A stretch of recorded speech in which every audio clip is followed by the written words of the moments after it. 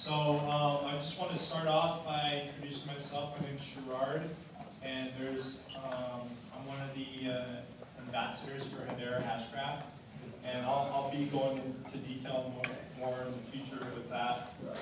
But so if people just can grab some pizza and come up to the front, that'd be great. And then if you guys have to leave for any reason early, if you guys can just follow the same way that you guys came in. Okay? Dr. Patrick Byrne. Oh, you mind? You are yeah. Speak up for a moment. I'll be quick. Just give me a moment to welcome you. I'll tell you, I didn't know that you were going to be here when I saw Hashgraph. Just a few months ago, I learned about Hashgraph and hash trees. I'm told that Hashgraph is, well, I thought it was blockchain 2.0. Scott told me it's blockchain 4.0. So it sounds like, I don't know which end of the hash tree to plug into my TCP IP. I'm not about technology. But I know people who do. They tell me, for a few months I've been like asking around about this because I just hear it's a real breakthrough. All right. Thank you, team. It was a really treat to have him here. So again, thank you for having us here. I also want to recognize Scott. Scott, can you stand up really quick? So Scott, he's the guy. Hi, Scott. So Scott's the guy that put this all together, and there's a lot of little details that go into this, and I'm really thankful for Scott. He's an ambassador as well, and he put in some time for this, so I really appreciate it. So I'm going to give a brief introduction about myself. I'm a civil engineer by trade, and I work up in Alaska for an oil company. And my specialty is building ice roads. So it's kind of crazy that how I got caught up in this industry, and I'm very simple-minded when it comes to the tech industry. But tonight we're going to have a special meetup because it's going to be more for the development, more the application of Hedera Hashgraph. So just out of curiosity, how many developers do we have in here? Okay. And then how many people that are just in the crypto world that are just interested in this? Okay, great. Both, yeah. So when I first got into Hedera Hashgraph, I was actually with my friend in Bitcoin. And I hated the transfer fees and how slow it was, and he was the one that pressured me into buying Bitcoin, and so I knew that there had to be something else out there. And I also invest in precious metals, so I follow Mike Maloney. I don't know if any of you guys have heard of him. Yep. He does the secret of value of money or something like that. Hidden secrets of money. Yep. And so he actually had an interview here with the CEO of Overstock, and he mentioned Hashgraph at the time, and so I really went in head first into Hashgraph, dug it up, saw what it's all about, and then I looked into Lehman, who was the founder of Hashgraph, and he was talking way over my head about the possibilities of Hashgraph, and I like to watch TED Talks, so to me it was almost like a TED Talk, listening to him, the abilities and the future of Hashgraph and where it can go. So if you guys have a chance to listen to Lehman Baird, he's fascinating, he's very animated, and he's great to listen to. So I would recommend to you guys listening to him. But so the more I got involved, I met Kyle. He's a representative of Hashgraph, and I flew out to Chicago and met with him. And rest is history. But the thing that I like about Hashgraph is as it said, it's 4th generation ledger, and it's the great thing about it. Right now it's on a permission, private permission scale only, but the vision that Lehman has is for everyone. So I mean, just the possibilities that I like about it is that, like, in today's world, there's a lot of people that try to take advantage of people being the middleman. And I don't know if any of you have heard about the Byzantine fault tolerance and how everyone knows everything at the same time. And that's what Hashgraph has accomplished. And it's something new in the tech world. And it's done through with gossip. And with that said, we're actually going to have some keynote speakers today. I don't know if you guys follow the Gossip Guy on YouTube, but he flew in from New York, and we're going to have an opportunity to listen to him about some upcoming projects that are built on the Hedera Hashgraph platform. And then we will also have an opportunity to listen to Kent Anderson. He's the lead advisor for the development of Hedera Hashgraph as well. So after that, we're going to have a great question and answers. So many of you that have a development background, this will be a great guy to ask your questions to. And hopefully he'll be able to set up the Hedera Hashgraph gossip. And I'm not very familiar with it, but it was great to see an actual run of it. And you guys are in for a great treat. So I'm going to pass over the time to the Gossip Guy. And everyone give a round of applause for Real quickly here too, I know Sherard had asked who here is developers, but also more importantly, who here has heard of Hashgraph, and I guess who here is familiar with it? Okay, so relatively mixed. Because I know just one thing is this topic is, tonight's agenda is going to get in a little bit of details. So we're going to kind of brush past some of the background information. But obviously there's a lot of good resources out there on the internet that can give you some further depth of information regarding it. And just as an introduction, my name is Billy. However, many within the Hashgraph community know me as the Gossip Guy. I'm the creator of a Hashgraph-focused YouTube channel that is focused on just providing news, updates, and education regarding the growing ecosystem being built around Hashgraph. If you're curious by any chance, the name Gossip Guy comes from the Gossip About Gossip protocol, as Sherard had mentioned, that powers Hashgraph. And then Gossip Guy, if anyone's familiar, there's a TV show called The Gossip Girl. It was kind of geared towards teenage girls, but it's based in New York City. I'm also from New York City, and at the time, my girlfriend was also binge watching, the show on Netflix when I was coming up with the idea for the channel. So I thought Gossip Guy would be, kind of clever. And small disclosure here too: I don't work for Hedera Hashgraph. I'm just a community member, just like the rest of you guys, that's just really interested in this stuff and looking to evangelicalize this. So tonight's topic is who's using Hashgraph, and tonight we want to take a look at the types of projects that have emerged as using Hashgraph, both in the private and also the public ledger environments. So I know we're not going to get into too much details regarding the background of Hashgraph, but just real quickly here, I just wanted to break things out here, because one thing that's kind of fundamental is Hashgraph is just the consensus algorithm and also the data structure. It was originally developed by a company called Swirlds, and it's also patented, which is obviously a hot topic within the community. We won't go into too much details on that, but the idea is that they just are patented it because they're going to ultimately provide it to Hedera Hashgraph, which is the public ledger, and that patent is in place to prevent forks from happening of the ledger. got a first question here, so. May I ask you a question? Yeah, sure. Can you put that into English for me?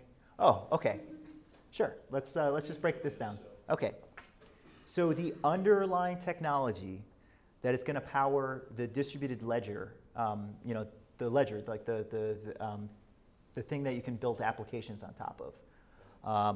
The mechanism for ensuring trust and ensuring consensus is achieved is known as Hashgraph, and also it provides a data structure of how data is dispersed amongst other computers and how it's ultimately laid out and within the ledger. Hashgraph has then moved into Hedera Hashgraph, which is a public ledger that is ultimately going to be what you guys are familiar, if you're familiar with Ethereum or blockchain or EOS, that's the public ledger version of Hashgraph. I'm sorry, Hedera Hashgraph is the public ledger version of that. And basically, it is a open record for people to, go into. They can build applications on top of it, and yeah, it's the main point here is that Hedera Hashgraph enables and empowers developers to build an entire new class of distributed applications, given some of the properties that are inherent to Hashgraph, and thus in turn appear on Hedera Hashgraph, the public ledger. So what are you replacing in the market? So this would be, I got to be careful to say replacing, because in my personal mind, I think that this is, a lot of these projects are coexisting, but this would be an alternative to, in many ways, blockchain. So blockchain is the technology that powers a lot of these popular distributed ledgers, so Bitcoin, Ethereum, and whatnot. So, just want to break this down. Hashgraph, Hedera Hashgraph. Another thing to note too is that Hashgraph was originally introduced in a private permissioned environment. So meaning, you'd have to sign up in order to gain access to it, and then it was closed off to the users of it. Whereas Hedera Hashgraph is going to be public. It's going to be open to anyone and everyone who wants to use it. As long as you have access to a node that will get you into the network, you can use it. All right. So maybe this also might help visualize too what we were talking about with Hashgraph. This is just an overview of the Hedera Hashgraph platform. And before we get into any topics around the projects that are developing on this, I wanted to just give this as a visual, because this will help give some context on where each project is kind of sitting in the platform. And I'll just kind of quickly go over here. Whoops, can you hear me? Perfect. Also, another note too, we have Ken Anderson, the lead developer advocate from Hashgraph, that's going to be on afterwards. So if there's anything that I say that's inaccurate, or if there's any level of details I miss, thank goodness we have Ken on, because he'll basically fill in any of those gaps. But I'm going to try to do my best to try to explain this, and hopefully if I do a good job, I'll get you guys to subscribe to my channel. But this to help visualize what we were talking about before. We have the internet, right? And then the Hashgraph consensus will sit on top of that. And then on top of the Hashgraph consensus will be these three different types of features being built on top of the platform as a whole. And that's basically a cryptocurrency. So Hashgraph will have a native cryptocurrency. There's the ability to have file storage on the network in a distributed manner. So rather than having to use a Dropbox or other types of file storage platforms, you'll be able to store files directly onto the public ledger. And then another feature of Hedera Hashgraph is a Solidity smart contracts engine. Basically, they're taking the Ethereum virtual machine and building it on top of Hashgraph. And one might ask, wait, if this is going to be a competitor to Ethereum, why would you use the Ethereum virtual machine and use that as your mechanism for smart contracts? Well, the point is that Solidity is one of the leading languages for smart contracts. So rather than reinventing the wheel, the team wanted to use this as a starting point to get people able to easily transition over to their platform. But one thing to note, and maybe this might be a little bit of gossip, they do have plans to eventually develop smart contract engines in other programming languages. So if anyone here is, just out of show of hands, anyone program with Solidity or worked with it? Okay, so you guys all probably familiar. There's some inherent limitations with it. Unfortunately, because they're going to be implementing Solidity onto their platform, I'm pretty sure that those limitations will also be in place on Hashgraph. But the idea is that they're going to implement another smart contract engine that will take advantage of some of the properties of the Hashgraph consensus algorithm. Okay, so I just wanted to show this here because then the next step here is then you can build distributed applications on top of it. And each of these projects that we're going to cover sit between different components of the Hedera Hashgraph platform. All right. Apologies in advance here if this is a little bit like too detailed, too granular. We're going to kind of bounce around between each of them. My goal was to also have something in a summary format that we could share and people could go to that, but we'll just run through this. So this is basically an overview of all the projects that have been publicly announced so far, announcing their usage of Hashgraph, either in the public instance, i.e. Hedera Hashgraph, or in a private environment. So we have them kind of like mixed here. And they're pretty diverse as far as like the type of use cases that they're trying to address, and also the industries that they're operating in. And they range from the typical startup to some traditional companies that are looking to implement Hashgraph into their existing like tech stacks. So we'll kind of go through this list, and if anyone has any questions on the projects, maybe we'll take a moment to go into a little more detail here. So first off, we have ArtBit. So anyone here a Guns N' Roses fan? Anyone here a Guns N' Roses fan? Okay, no, okay, kind of. Okay. The co-founder of this project is Matt Sorum, the drummer from Guns N' Roses. I guess since he left the music industry, he's gotten into tech entrepreneurship. So what this is it's a artist recognition platform. So basically allowing for artists to flag their content and then be able to receive compensation from the usage of their particular content. And essentially, they're planning to build their entire platform on top of Hedera Hashgraph. So taking advantage of the, potentially the file storage elements, and then also the smart contract features of Hashgraph. Next up, we have Carbon. Carbon is basically a price-stable cryptocurrency, i.e. a stablecoin. So if anyone's not familiar, stablecoins right now happen to be an area of a lot of focus within the crypto community. And there's a push right now for a lot of these stable coins to get adoption. And the reason why stable coins are particularly interesting is that the idea is that they're one-to-one back with fiat currency, so they can be used as a payment mechanism. Carbon is essentially looking to launch their stablecoin on top of Hashgraph. And also, too, they're looking to build out some other kind of, programmability into their platform, into their stablecoin, that will hopefully, further, payments using their token. The next one we have here, this is CU Ledger, and this actually happens to be the first project that was announced using Hedera Hashgraph. Essentially what CU Ledger is that they're, just out of curiosity, anyone familiar with like R3 Civ? Anyone? Okay. So CU Ledger is essentially a consortium of a bunch of credit unions in the United States looking to just basically develop distributed technologies for the benefit of their members. So I mentioned R3 because that's one that's being placed for some of the larger banks.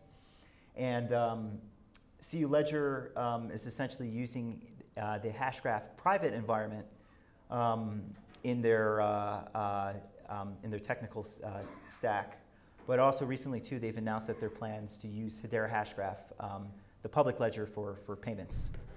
So that's one interesting project, too. How am I doing on time, Scott? 3 minutes. Oh, 3 minutes. All right, so let's get down to this list.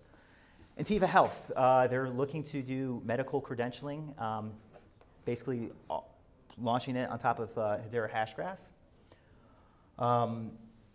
We also have Mingo. Mingo is a chat aggregation application that you can actually download the app today from Apple, App Store, and also the Android or the Google Play Store. But what they're also looking to do is launch their own cryptocurrency that will be used to power their their plug-in economy. Also, just a fun note too, Ken Anderson is the CTO for that project. So part of the other good reasons why we're having him speak tonight is because he's actually one of the, he actually comes from this ecosystem directly. Another interesting one, and I highly recommend you go check this out when you get a chance. So it's called Lit by Satori, but it's ultimately developed by Machine Zone, or MZ, which is the game studio behind Game of War and Mobile Strike. And I just recommend you go check this out because you have to see it for yourself. Essentially, this is a live data processing platform and also AI mesh. So essentially, if you were to build a botnet, this would be the mechanism of being able to aggregate it entirely. And they're going to be using Hashgraph as the main consensus mechanism onto their platform, and that also helps them enable, basically enables them to no longer have to use a bunch of servers that were previously powering their Satori platform. We have Swirlds here, like I mentioned at the top of it. This is the company that had invented Hashgraph. They're also providing an indefinable license to Hedera Hashgraph to use. So just want to point them out because they are technically a part of the ecosystem. We have VMS Software, who's the makers of OpenVMS. Basically one of the popular open source operating systems out there. They're looking to build Hashgraph directly into their technical stack. And then, be real quick here, we have Winflow.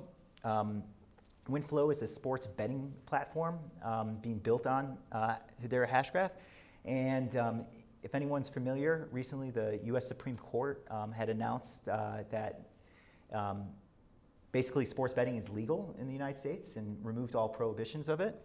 And Winflow basically is hoping to capture that new market that is presented not only in the US but also globally.